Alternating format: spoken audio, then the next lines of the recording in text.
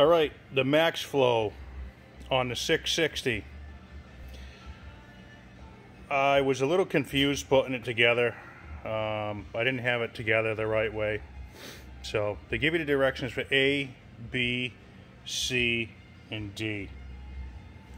Okay, so if you look at C, this is the cover right here with a large hole that goes on the outside of the filter. Okay, and that's the way you run it. You'll run it like that. Okay, if you want to use the cover, which I'm gonna use the cover that goes with it.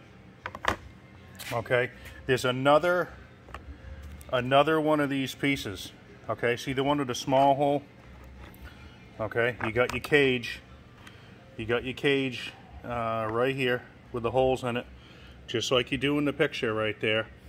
Okay, but that other piece goes behind that cage before you put the filter on.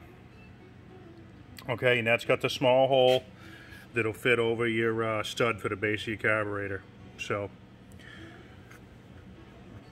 a little hard to do here, but so there you go. Okay, and that's the way that'll be assembled if you're running the cover. So I didn't have it together right the first time, but I did see a few videos online, and thank those guys for pointing me in the right direction, and I just figured I'd make a little video myself. Hopefully it helps somebody out. Thank you.